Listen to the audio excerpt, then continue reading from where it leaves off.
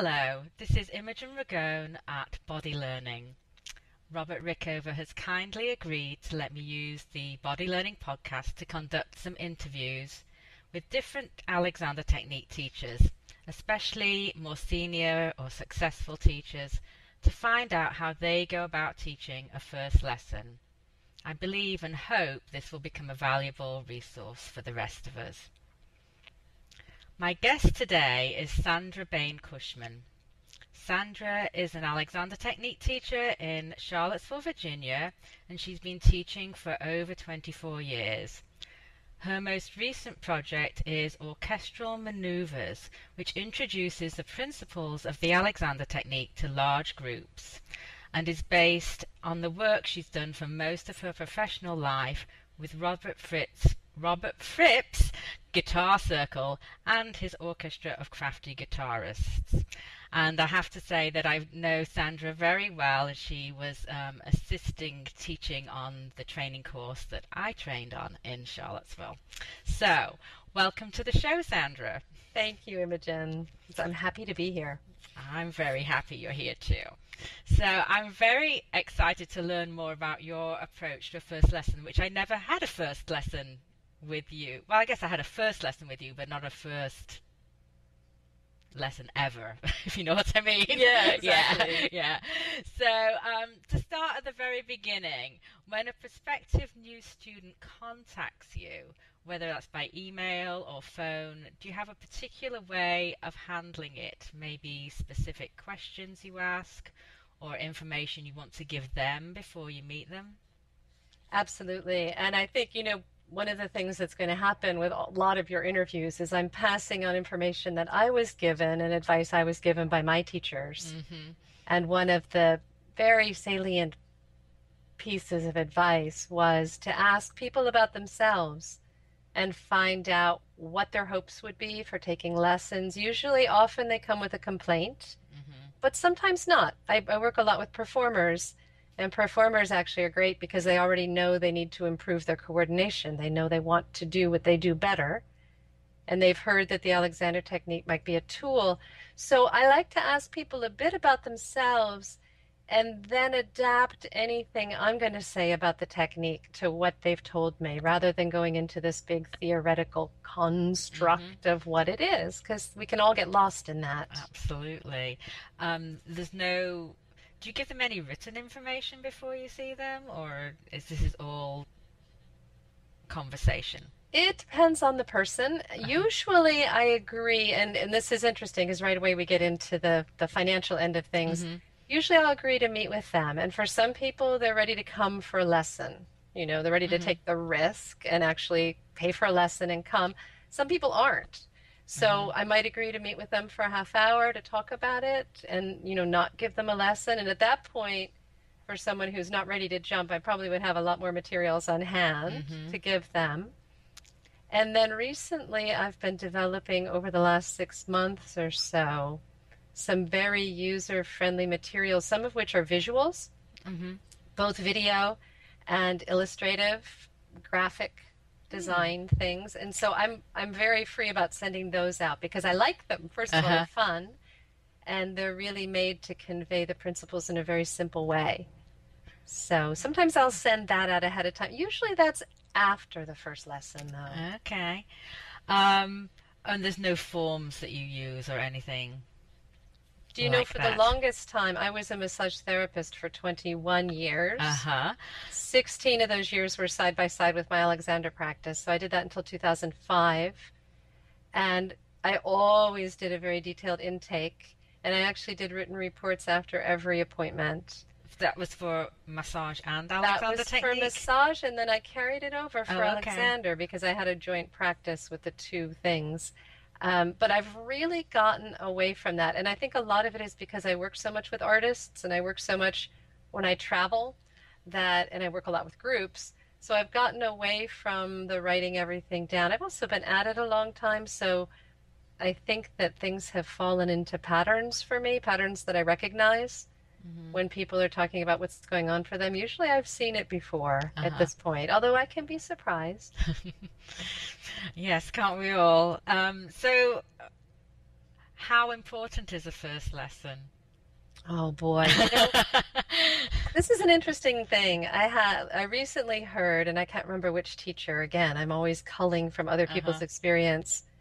What she said was, if I can just get somebody through the door, I'm made, or they're Huh. made. They'll get it because the technique is so powerful and um, it's so accessible in Mm-hmm. its way. But I do find that that's not always the case. There are some people who really aren't quite ready for it, or they're not going to get Mm-hmm. it, Yeah. No. which makes me often doubt myself as a teacher. But then I remember, wow, there are 10 people who did get it and one person Mm-hmm. who didn't. So I would say my focus for a first lesson is simplicity and accessibility. That's nice. So when the student walks through your door for the first time, how do you start? Do you kind of continue that conversation before about finding out more background information and the discussion that you were having, or do you go straight into um, teaching of some sort? I definitely continue the conversation. And now back to your question, I realize Mm-hmm. when I have a phone call with somebody, I do jot things down. I still have an analog appointment book. Uh-huh. I'll jot things down next to their name Uh-huh. so that when people come in, I remember the conversation better.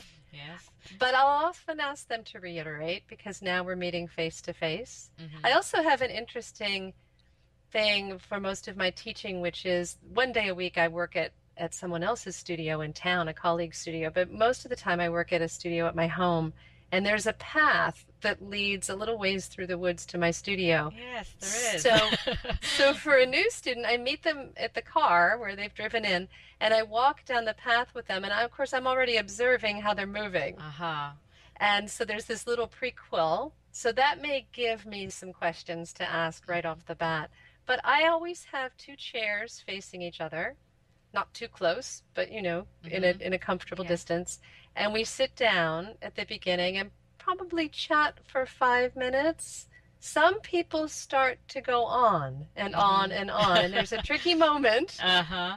where one doesn't want to interrupt them, but sometimes while they're still talking, I get up and start working with them. I'll say, for instance, we could look at, how your Uh-huh. head is balanced, something like that. That's good. Um, so it sounds like there's maybe not a specific place well, I mean, maybe you always start with them sitting, but or is there something, if you have a choice about it, they're not going on and on, for instance, that you like to kind of start, or some standard things that you always introduce in a first lesson? Well, it's interesting that this is recently changing for Uh-huh. me, and it's changing also in the larger groups. Huh, this And this is you're getting to a later question, so we'll address it here. You know how things have changed over the years yeah, they too. change all the time. They change, well, they go along for a while and Hmm. everything feels pretty comfortable, and then it begins to shift for me, and then I present things differently. So the latest way I have begun to think about this is as of last week. Uh-huh. And because I'm preparing to go teach big groups in a Hmm. couple of weeks in South America. And there I have to be very clear because I'm in translation. It's not my language. Ah. So I can't go on and on and on. I have to be pretty clear about what I'm going to do. So what began to formulate for me last week as I was taking a walk, which tends to be my Alexander Mhm. thinking time, is that we're really working with three things. One is we're working with a new concept of coordination and movement, a concept that most people don't know about. And in very brief, I would call that the tensegrity model, the suspension Mm. model of how we're built. And most people don't know about that, or they don't consider their bodies that way. They have an experience of a lot of downward pressure. And so I introduce the concept, and I have little models and I have little games, lots of things like that. And and then the second thing, after sort of understanding the concept, is is teaching somebody how to practice the concept so that they can master it on their own over time. Obviously, they're not going to get that all in one lesson. Mhm. So the first thing is, what is this? What's the concept? Mhm. The second is, most of the lesson is built around how can I master the concept? Mhm. And those are using all the principles that we all know about who are teachers: Mhm. chair work, table work, moving and walking, perhaps little things to work on in your daily life.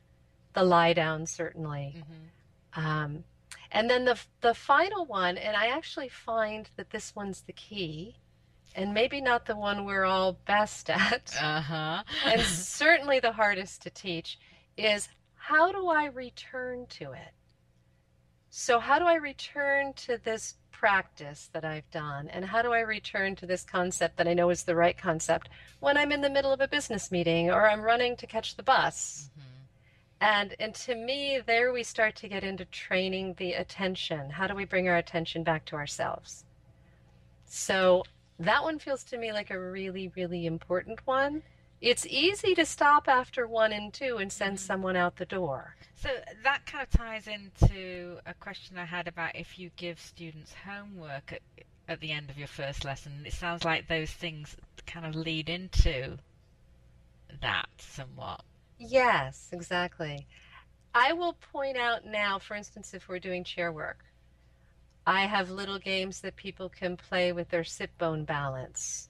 Little in the Mm-hmm. guitar circle work, there are ways you learn the fretboard and the use of the right and left hand that are called the primaries and then the secondaries. The simple exercises and then the ones that are a little more complex. And I have found working in that context that I now am formulating and accumulating sort of a series of primaries and some secondaries where I can give somebody a little something to work on.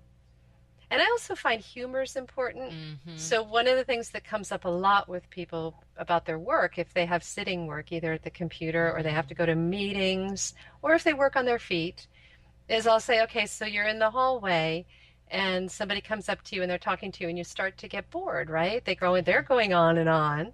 So you start to shift your balance over your feet, the balls of your feet and your heels, and you play with your balance. They never know it, but you're practicing your Mm-hmm. Alexander.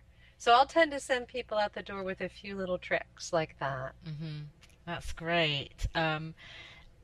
Could there be some factors that might influence you to do things differently, to take a different approach, and Yes. what If might somebody's that in a be? lot of pain, Yeah. probably we're going to make it to the table sooner rather than Mm-hmm. later to teach them how to work and lie down. This is not always true. Sometimes someone who doesn't have a lot of tone in the body, lying down is probably the worst thing. And then I Mm-hmm. might work with their painful situation by teaching them to be upright. Mm-hmm. But most often, when somebody's really, pain often goes with a whole lot of tension Yes. and a whole lot of sort of high powered living where someone never ever stops. So those people, I think of it as grounding them or putting them in timeout. Those people I will Mm-hmm. put either on the floor or on the table. More and more, I've been using the floor for people who can get onto the floor because they don't have a table at home, but they So, do have a floor. so is that something for every lesson, or kind of really in the first lesson to introduce this is how you get into this yourself? You Well, know, that's a really good question. yeah. It depends on the person. Yeah. It definitely depends on the person. I have a few long-time students, really long time. I counted up with someone the other day. She's been coming for 17 Oh, years, wow. and she's in her mid 70s now. She just makes a beeline for the table when she comes in. Hmm. She's not that interested in learning. She wants to be sorted out. And I love her. She's great. And I actually had a great experience with her. She had a knee replacement a few years ago. And I'm always agonizing. Is she learning? All she does is get table work. And I went to the rehab center to work with her. And I was walking down the hallway and I saw the nurses go by and the other patients go by, and everybody was kind of pulled down and kind of slumpy. And then I saw this person out of the corner of my eye, and I didn't expect this lady to even be on her feet yet. I saw a person who was really up, really Mm. balanced. And I whipped around, and there she was. She was out in the lunchroom area of the rehab center, and she's up. And so I thought, okay, fine. If for her it's about table work, that's fine. Hmm. That's She interesting. she carries it on her own. So Hmm. not everybody is a cellist who wants to learn how to use, her right baby finger more effectively. Some people aren't that interested in the finer points. Hmm. So I adapt. And maybe I shouldn't adapt as much as I do, but I do. I adapt.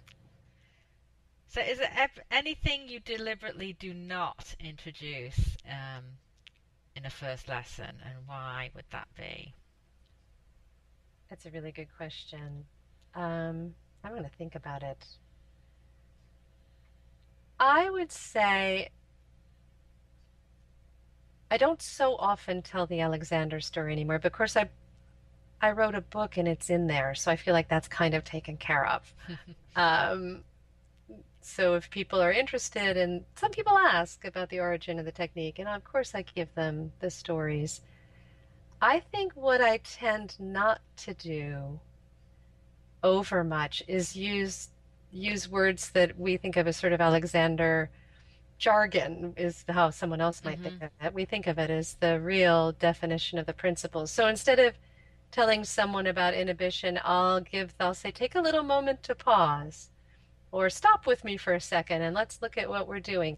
I'm much more likely to use generic language that people readily Yeah. understand.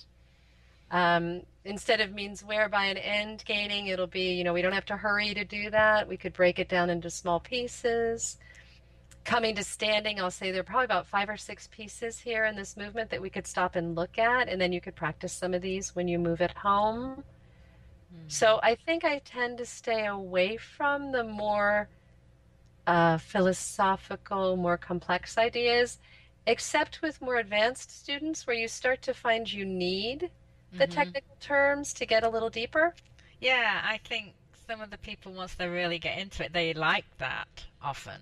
Well, they It, kind of need it yeah. because you're in territory where they're trying to perfect pretty complex skills. Yeah, and they may be reading about it themselves, so Exactly. they, And they've done more reading. yeah.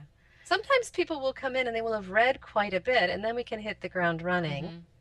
Mm-hmm. Um, that definitely happens. And in groups, people often come and they're prepared. They know what's going on already a Hmm. bit. Interesting. Um, so do you have any we touched on this a bit in the beginning. You mentioned you had some information that you give people. Are there specific things that you might hand out at the end of a first lesson? I tend nowadays to send them to people digitally. Uh-huh. I also do have the way my teaching has shaken down in the guitar circle in the big groups is within the concept of the tensegrity structure. I tend to teach 5 relationships within the body that when they interact put us into tensegrity balance. Hmm. So I have now 5 schematic drawings for each of those relations. Mm-hmm. And in the first lesson, we usually get to a couple of them. We don't get to all 5, but I have people see all 5. And just in very quick Mm-hmm. sequence, it's the head neck relationship, the torso leg relationship, the head pelvis counterbalance, the breathing coordination, and the arms out and away Mm-hmm. from the body. So I'll send people these little follow-up pictures so that they have something they can look at and say, oh yeah, that's what we did. Mm-hmm. I also have writing about each of those things. I now have little videos about those things. Oh, that's great. Mm-hmm. And also the center 8 entries in my book of 40 days, Mm-hmm. Yes. Mind Body 40 Days, is these relations. So Mm-hmm. sometimes people go off carrying the book. Not always. I don't sort of make every first Mm-hmm. lesson an opportunity to sell a book, but it is useful and it is the way I teach. So it Mm-hmm. sort of lets them into my world. And if they want to study with me, they have a sense of what they're getting into. No, that's good. Um, Are there any things that you did yourself or that you see maybe new teachers sometimes getting into that kind of a potential kind of pitfalls or mistakes that they could make Oh in gosh, a new lesson? yeah, I Yeah. still make them sometimes. Um, Although I had a surprise recently. There's inevitably the student who seems not to get anything that's going on. They look Mhm. at you, you're using language they don't care about, they don't want to think about themselves in this way. Why would anyone do this? And I actually had a student like this about 4 or 5 weeks ago. And I was just as devastated as always. The person Mhm. left, and I thought, that was awful. That was just terrible. They hate it. They're never coming back. And in fact, the guy did come back. Uh-huh. Um, I would say when the person seems not to be getting it, I tend to talk more. I tend to try harder. I tend Hmm. to probably go into a low grade panic because I know it works, but they're not really getting it at all. So, so I would say, yeah, I think I think we try to do too much in a lesson. We try too hard to convince somebody and sell it. I can hear myself when I start to sell it. Hmm. And when I start to sell it, I tend to no longer be doing it. I tend to go into a different kind of personality. So for me, inhibiting, Uh-huh. staying quiet, staying with myself, maybe listening to them and their reservations a little more rather than trying to convince the person that this is the way to do things. Hmm. It's very tricky. And I'm now realizing if I can get people to a group class, they can be in a situation where other people have similar reservations and similar Hmm. questions, and suddenly it doesn't become so personal. So one Mm. on one, you're right, I'm right, you're wrong, that kind of thing. Hmm. Yeah, and I'm guessing also in a group class you might have others who don't have the same reservations, so they get to see that too. Exactly. And some Hmm. people maybe will have a bit more experience so they Hmm. can see where they're headed down the line a Hmm. ways. Hmm. Um, so, as we get near to finishing up, is there anything else that you would like to share with our listeners about your approach to a first lesson? Or any tips or advice that you've pearls of wisdom? I guess it's a mark of my getting older. I would say have fun, Hmm. be hospitable, enjoy the person, set up a situation that's comfortable for the person coming in, have water that you offer them, chat a little bit, make your space welcoming. Try not to be too pedantic. And I guess I can finish up with a tiny story, which is a gentleman who came for quite a lot of lessons over a period of time. He turned to me one day and he had had some other Alexander experience in a different place. He had moved to town, and he looked at me and he said, "I really like the way you dumb this down." Mm. And it took me aback, but then I thought, okay, I'm going to take that as a compliment because Hmm. he keeps coming back. He really likes it. He's learning it. He was a very high-powered sort of military guy who'd become a lawyer, all these things. He had Hmm. a very high-powered life. He didn't want to know every little esoteric thing. He just wanted to know what to do for himself. Mm-hmm. So I would say make it simple, have some fun, and and in a first lesson particularly, do less. Mm. That's that's always good advice, right? Yeah, it's what we're Yeah, teaching yeah, actually. yeah. Well, thank you, Sandra. This has been really interesting. That's some very valuable information, I think. So, my guest today has been Sandra Bain Cushman, an Alexander Technique teacher in Charlottesville, Virginia. If you'd like to get in touch with Sandra or you live in Charlottesville, we'll put a link to her website next to the interview, and we'll also put a link up to a site where you can find a teacher anywhere in the world. Thank you so much, Sandra, for being on the show. Thank you, Imogen. This was fun.